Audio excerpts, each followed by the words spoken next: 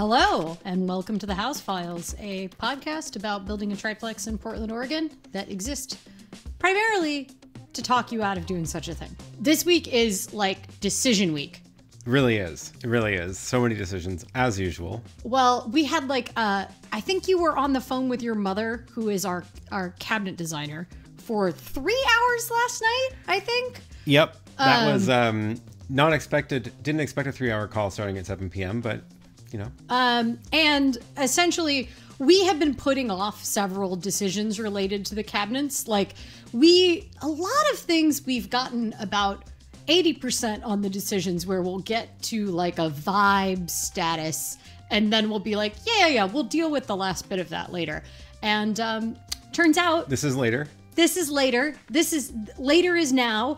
And well, the other reason that this is now like an immediate deadline is because the company that we are going to have make our cabinets is actually going out of business this year. So they're closing up shop, which is a little bit, makes me a little bit nervous, but they still did give us the best price, the best quote out of anybody else we talked to. Yeah, and competitive with like IKEA too, without the frustrations of building an IKEA kitchen. So the deadline is they're going to continue to work the rest of this year on any orders that are placed through 2 weeks from now. Right. So we have basically 2 weeks to get the order actually placed so that we're on their schedule for the rest of their construction plan. So the first thing, which was, I believe, a recommendation from your mother, which was, the cabinets, we're doing kind of a standard set of cabinets in the rental units from this company. And originally we were going to have this kind of MDF composite material, very easy to clean, a little cheaper, I believe. Mm-hmm. I think it was on the cheaper end. But it was very durable. That was our main, it looked good. It looked better than IKEA cabinets generally, and very easy to clean. We are now going to switch those to wood, and that's because wood you can fix if you can't get the original supplier. And it's easier to match it compared to matching the particular style we were going for, which was like their style. Right. So the wood style that we're going to use is a very typical style that pretty much any cabinet maker can do.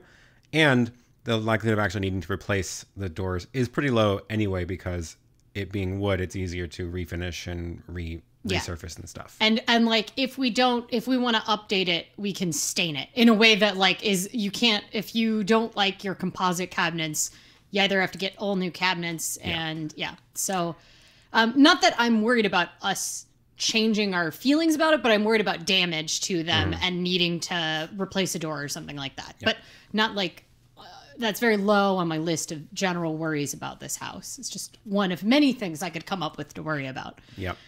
So now we have to actually get the order in, which means picking wood stain color, picking paint color for our cabinets for the entire place. So we went to the Benjamin Moore store, and the reason we went to Benjamin Moore, essentially the cabinet manufacturer will work with any of the major paint manufacturers, Sherwin-Williams, Miller, Benjamin Moore. Those are kind of the typical ones in North America. And Benjamin Moore, I think, is known for being kind of maybe one of the pricier ones, but I'm not entirely sure. I think they all have high-end ranges and lower-end ranges. But Benjamin Moore is where we started, and that's because our Cambria counter, which we now have a full-size sample of. Yeah. We should bring it out. Oh, yeah. Show them the size of this. It's not light. It's a full-on sample. It's heavy. Yeah, it's a full sample of the Portrush from Cambria, which we are very excited about. It is white with blue veining in it, and then kind of like glitter, which is one of the cool parts about quartz, is that you can do some stuff that you might not find in natural stone.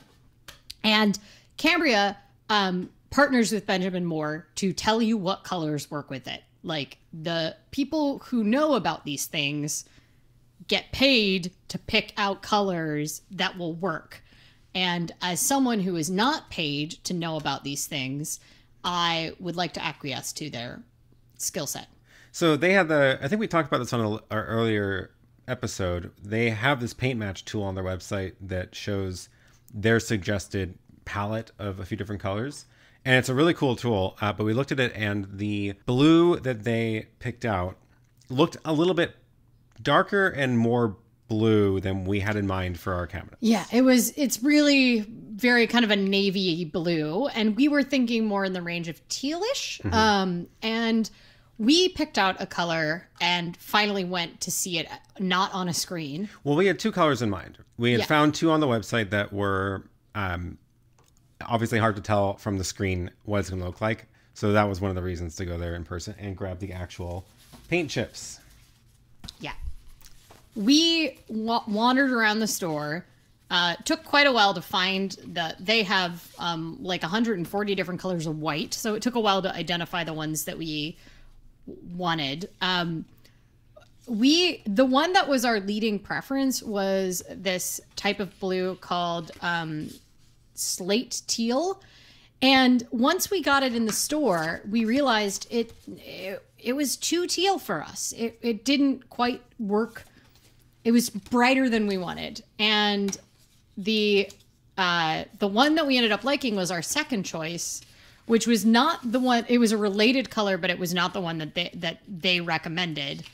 And it looks, I think, very good with this here. It really draws out the blue. What we liked about this as compared to the teal is a really beautiful color, but we were worried the countertops we're spending a lot of money on. And they're very unique. They have very strong veining.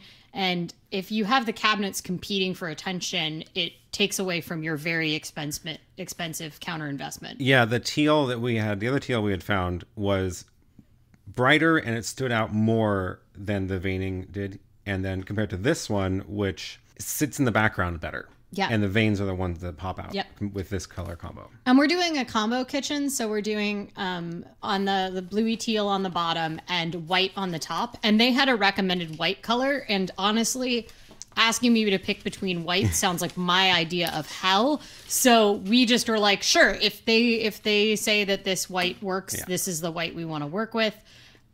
Winter snow, it's definitely on the bluer end. It's not yellow, which I did like just in general. And it looks great next to it. No complaints. Yeah, it's got the cool undertones to the white. She says, like she knows what she's talking about. Okay, this is heavy. Take this away. Yeah, it really is. But that wasn't the hard part, really. We had done a lot of the work on that already, and there is a professional tool for picking colors. It was mostly just that we wanted to double check what it looked like in person before. Which I'm glad we did. And I'm glad we did because this one is definitely better. Yeah.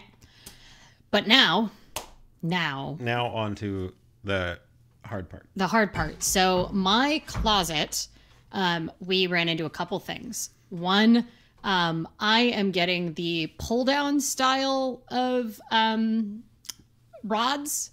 I'm vertically challenged but I own a lot of clothing. Therefore, I need a lot of rod space. I have a lot of dresses. So I need to hang more of my clothes than general.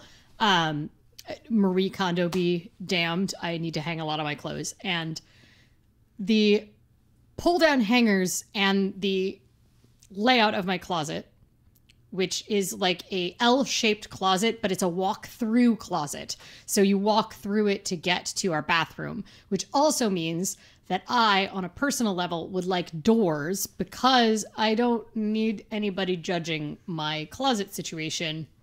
And then the other thing is, like, we have a cat. I try to keep her out of the closet, but it's hard to keep her out of the closet if there's no door for the closet. Mm. So I need a door, and that turned out to be a little complicated. Yeah, one of the reasons is just the configuration of the room because of the L shape. So that you're going to have cabinets on the short part of the L. Also, only lower cabinets with drawers for the laundry basket. But because it's that L, of course, there's like a corner where it's just kind of awkward. So we figured out a way to do a sliding door, like a farmhouse barn door style sliding. That way it can slide either in front of the right part of the closet or in front of the left part of the closet. And then you found this really cool one where it folds. So it's like a hanging door, but then you can slide just one end of it, and then it like goes and folds into a triangle. It's really cool. It's just a barn door, and it folds. It's a bifold barn door. I've never seen a bifold barn door before. But it's going to solve a lot of the problems. Yeah, so that one's going to solve a lot of the problems, but it didn't pick colors for us. No. And, you know, it's a lot cheaper, apparently, or at least somewhat cheaper, to just do wood that's stained for compared to paint. Our closet. But our closet's kind of a big visual impact because we have back-to-back closets as an island in this tall, lofted ceiling bedroom. And I'm not in love with the look of tons and tons of wood. It's not my like favorite thing, but I was trying to be like, if you pick the right one, it's classic. It'll be fine. You work with it, not against it. But I just think of all the like really orangey 90s wood closets that all really, they give a vibe.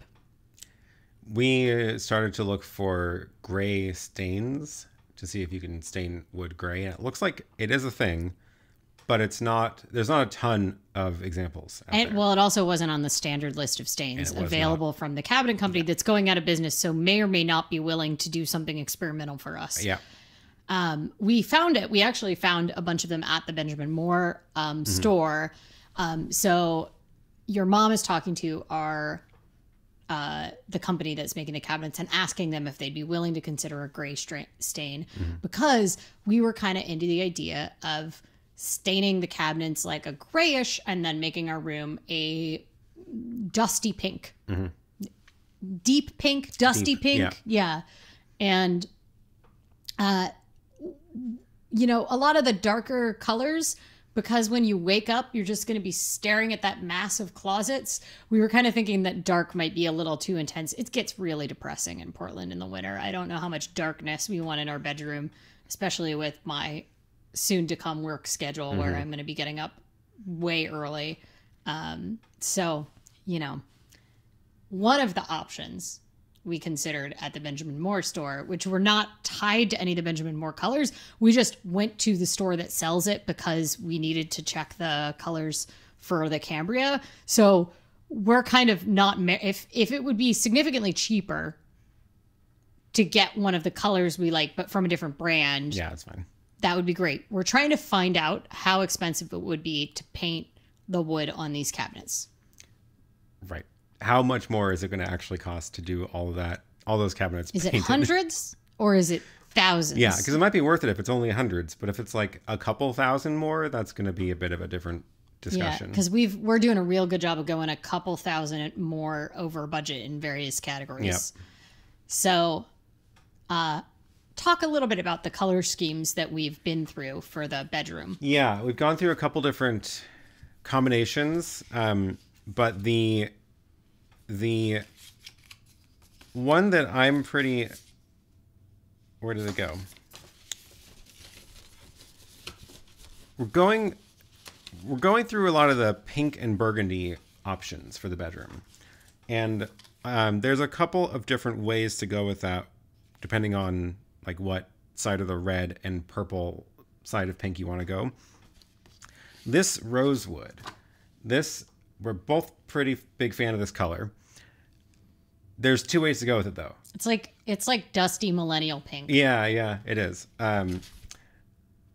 There's two ways to go with this, which is it could be the cabinet color and then a darker shade of it on the wall, or other way around, where the walls are this color and then the cabinets are a darker version. I don't know which one's better. I don't know which one's better either. Didn't we find the darker version of this also? We did find the darker version of this, but I don't think we got a big... We didn't get a big one, but we should have a small one in here. Because we looked at a darker version of that on the internet in a whole room, and we were like, maybe that's a lot. Here it is. Yeah. So the darker version is called Old Claret, and this one's called Rosewood. Yeah, and it's a pretty nice combo, I think. Together, the dark. But again, I don't know which one should be the bigger statement. Should the walls be darker or should the walls be the lighter one? I think the walls should be darker, and then the closet should be the pink. So all of this is complicated by the fact, one, we don't know how expensive it is to do these. Yeah. Two, we have one other cabinet we are trying to weasel into the order for me, which is my office cabinetry. And we're trying to weasel it into the order because when else are we going to be able to get custom built cabinets at this price? Because there's quite a few reasons why this is a good deal for us. And we really were struggling to figure out like how we could fit it in the budget, and then how do we minimize the amount of setup fees for different paint colors, because every time you are getting more cabinets painted more colors, there's a setup fee for each color. So we were like, okay, how do we not use all of the same color cabinets for everything, and also not because we don't want every cabinet to be pink, but we don't want to be like every cabinet to just be brown, to not, because that's no fun. Right. So one of the thoughts is that my office, which is on a different floor and visually is nowhere near our bedroom, could use pink bookcases as well. And I think I'm not at all opposed to the idea of some pink bookcases in my room. My office is meant to be a woodland Regency theme. However, if we end up not going with pink for the closet, then I have a backup teal color that I am going to use, which I think was one of the trending colors of the year for Benjamin Moore. But I think is a bit more classically jewel-toned teal for my Regency vibes. And it maybe is a little bit more woodland oriented. Was that the other big one we got?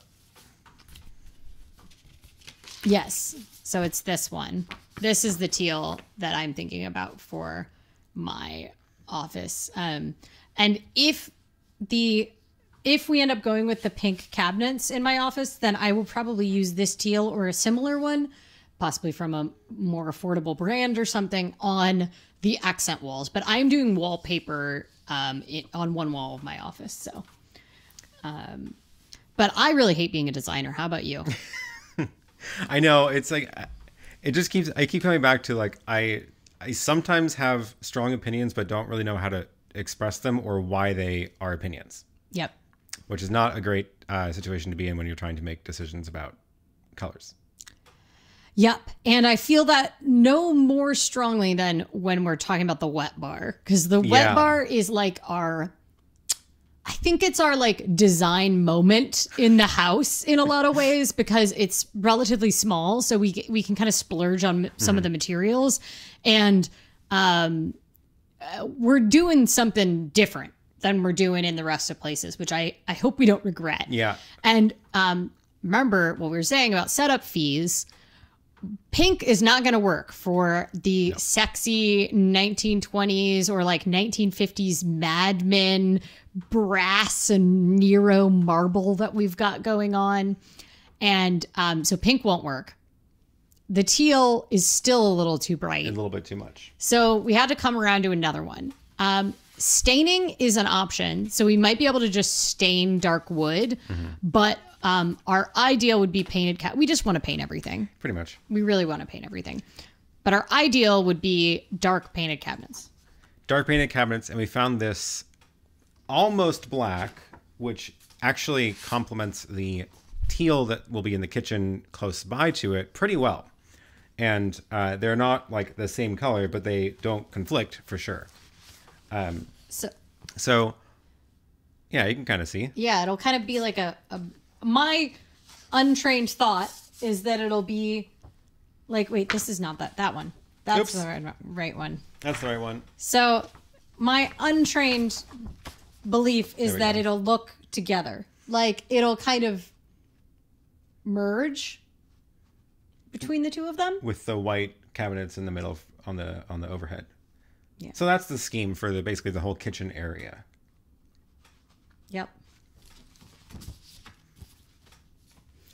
Also, I was under the impression all along that we were taking the bottom color of the cabinets and bringing it up, but apparently everybody says we should do it the opposite way. So This is on the to the left of the fridge. There's this one tall, skinny cabinet that then goes over the fridge. So it is both a base cabinet and an overhead cabinet. So the question is, does it match the base cabinet color or does it match the overhead cabinet color? and my thought is that it should match the base color cabinet. My thought is it should match the overhead color cabinet. And apparently everyone agrees with Aaron. So if you agree with me, you should comment below and state why I'm right. Let me just give you my argument for it, which was that the upper cabinets are actually adjacent to the main upper cabinet area of the kitchen. So it's the white upper cabinets adjacent to the white upper cabinets over the fridge that then just carry the white down on the left side of the fridge. If it was teal, then it wouldn't have any, there'd be no teal adjoining other teal cabinets there. So that's my argument. Maybe it brings the bottom cabinets around, though. It's like a frame. Maybe. I don't know what I'm talking about. But if you agree with me, comment below for sure. So that's where we're at. We're really struggling. I mean, your mother brought out a box. This was on, unfortunately, like over Zoom. So we were stuck with like, we're getting it across how many different screens and pixels. But she had a huge box of just all the samples of all the different things. And she's trying to like navigate them while holding her iPad up, which was very sweet. But I feel like we didn't love any of the woods. Yeah, these are all the different wood finishes available that the manufacturer has as part of the normal stock. Yeah, I don't think there was that one dark one that we were like, maybe that's the one for the bar area, but I wouldn't say that we were super in love with any of them. I think it was a mahogany stain on, was it pine or cedar? Maybe. I don't remember at all, but we'll just put it on the screen when we figure it out. Yep. I hope we figure it out. I don't know. I feel like we went through a lot of different decisions. So that's where we're at. Actually, one other change to the wet bar area, we did a little bit of redesigning of the cabinets. And so we have the sink kind of in the middle. And then we had previously the two upper cabinets coming all the way down to the countertop. And we're going to change it to do only on the right side. And that frees up the counter space on the left side. Which will look more normal. But then the reason to do it on the right side is because that's a corner, which is always awkward when there's like, a dead corner. So instead, that cabinet's going to come all the way down. And then we're going to do two drawers in that part between the counter and the upper cabinet. Seems like a better storage method than our current storage method. The pile behind the coffee grinder? Yeah, but also it's the weirdest corner. It's like the deepest, weirdest corner because our fridge is at an angle. So they just like built the counter. But I guess it's better than not having counter back there because at least we're using it. Yeah, we do get to use it.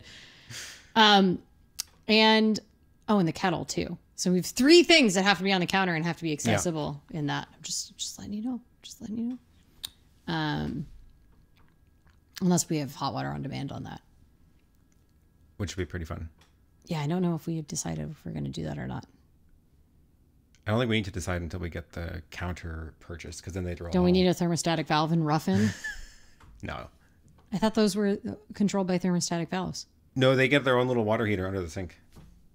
Interesting. Yeah. Interesting. Even if we have hot water on demand in the house? Mm-hmm. Because it's not hot enough. The hot water for the house is too cold for coffee. Okay. Otherwise, you'd be having some very hot showers. Yeah. Right. I don't understand how plumbing works. You're going to find out pretty soon. Yep. Once all these pipes start getting put in. So, who's late this week? We did actually get the windows delivered. Oh, yeah. But they were supposed to be delivered last week, at least according to the last thing I heard from the builder. Okay. I don't think it's the end of the world, but they are, I guess, a week late. So the windows are here, and that's the next step is putting those in so that we can finish, so we can actually start sealing the house up. So yeah, hopefully they, I guess they're not here today. Otherwise there'd be some loud noises out there. I guess so. And then What's next? What's word of the week? Word of the week. I mean, all I can really think about is the one paint color called Spellbound, because I just feel like it's a cool name for a paint color. So I've been thinking about that paint color a lot. Okay. Which is the color again? Spellbound? Spellbound. It's not even one of the ones we picked. Oh. Okay. Their paint colors, there's a lot of creative naming in those paint colors, I feel It's like. really exhausting to name paint colors, I bet. Yeah. Or maybe someone enjoys it. Maybe it's like writing the quizzes for, like, you work for Cosmo Magazine, you have to write those silly quizzes. Maybe there's someone who's, like, delights in naming paint colors to silly things. Yep. But are they the same people who design the paint colors? Is the real question. And then do the paint color designers ever get in feuds with the people who name them? Interesting. Let us know if you know. And what we didn't know we needed to know. I honestly had no idea there were so many types of stains. Oh, yeah. That's Also, true. I had no opinions on the type of wood, turns out. I was like, what's cheap? Turns out a lot of them are the same price. Yeah. I feel like I can identify trees in the forest better than I can identify the woods that they come from. So, yeah. Except like cedar, or like the really obvious ones, like, which is also obvious in the woods. Speaking of cedar, we're going to definitely do cedar lining on the inside of all the closets. I don't know if we're going to do it on all the closets, but we're going to do at least one part of it. Yeah, just we've had, as far as I can tell, we have one moth that will not die. It's just having time of its life eating through all of our clothes right now. We have a lot of wool, so. Yeah. All right. That's it. Until next time, don't build a triplex. Also, subscribe, Like and subscribe and Do hit the- the bell. do the things, Do those things. And we'll see you again next week. and someday you'll find out what paint colors we chose.